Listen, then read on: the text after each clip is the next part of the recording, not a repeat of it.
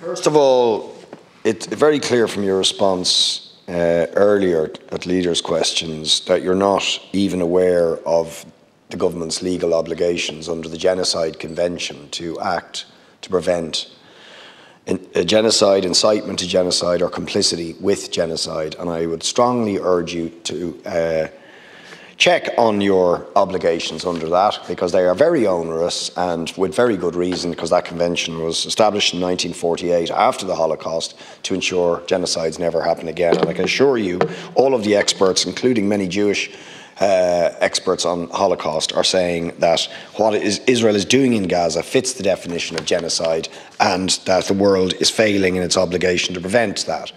But I also want to ask about hostages in Gaza. I mean, obviously there are 2.3 million hostages and have been for 16 years whose exit and entry into Gaza is controlled by Israel, a war crime, by the way. But Irish hostages specifically, although some have left and some of their families have arrived home, there are some that Israel is not putting on the list.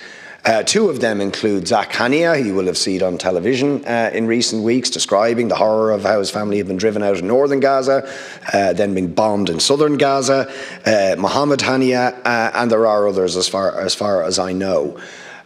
Israel is holding them hostage, and the question to you in relation to them is, what is the government doing to get the Irish hostages being held by Israel released, that are still there, that they have absolutely no right, they have no right to hold on to people, to control their exit or entry. They're Irish citizens. I mean, they've no right to control the exit and entry of anybody in Gaza, to my opinion, even under international law, but they certainly have no right to prevent Irish citizens from leaving the horror that is Gaza.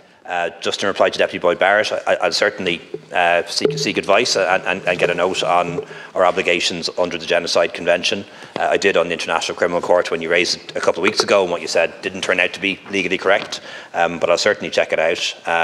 I don't think it's helpful to get into a debate about what constitutes genocide and what doesn't. I don't think it does help. You mentioned the Holocaust of Shoah being a genocide. 6 million people killed by the Nazis would have killed another 6 million if they could. I know that there are active debates around the famine, around the treatment of indigenous populations in America and Australia, but I don't think what this should be about is, and if you want to use words like genocide and apartheid, I'm not going to dispute that, but I don't think that brings us anywhere or achieves anything.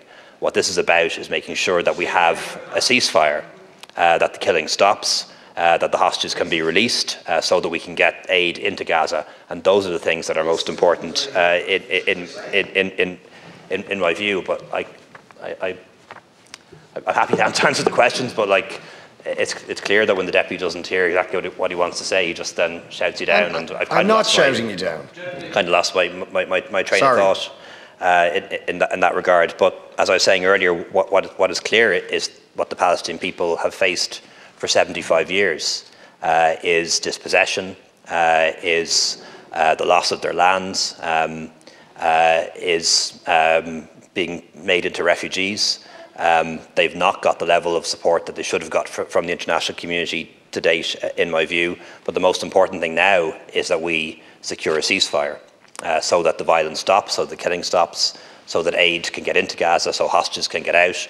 And then the only solution, and I know the deputies disagree with this, but in my view is a two-state solution, because if the two peoples that inhabit that area aren't able to live together, well then it's better that they live in separate states, and both of those states need to be viable and need to be secure. In relation to Irish citizens in Gaza who are there, almost all that want to leave and their dependents are now out, or at least the majority are. We're working on a few further cases, and we engage with the Israeli authorities, we engage with the Egyptian authorities on this, the Jordanian authorities and others.